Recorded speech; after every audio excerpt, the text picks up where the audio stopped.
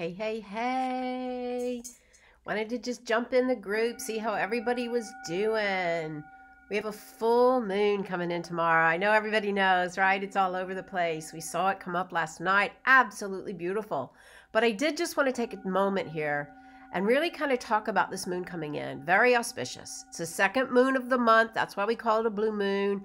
And that energy of the blue moon coming in to really open up our fifth chakra, our throat, and really help us to really voice who we are right now, helping us to show up fully in all aspects of who you are. This is a big moon for change, a big moon to really honor the cycles of your own life, right? It falls right on Halloween, Day of the Dead, All Saints Day, and that is definitely the energy of those cycles of transformation, of the soul energy. And it's also where we talk about the thinning of the veils.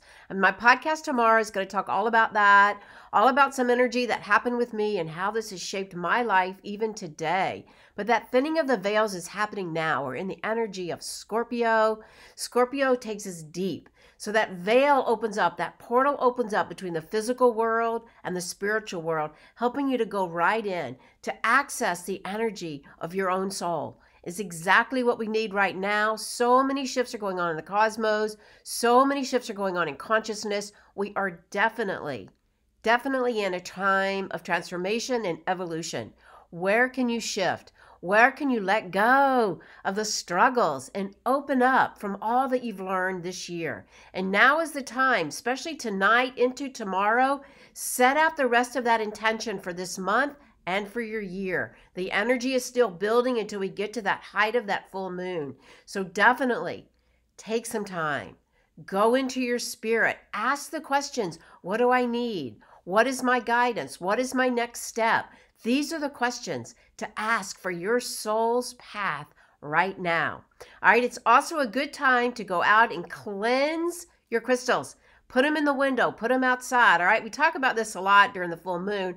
Not like you have to do it during the full moon, but this particular full moon is a really good one to do it.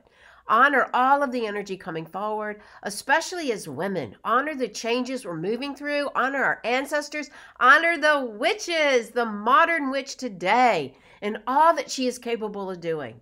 Know that we carry that imprint and we can make a change. Get your brooms out. Sweep away the old energy and find that modern woman energy within you.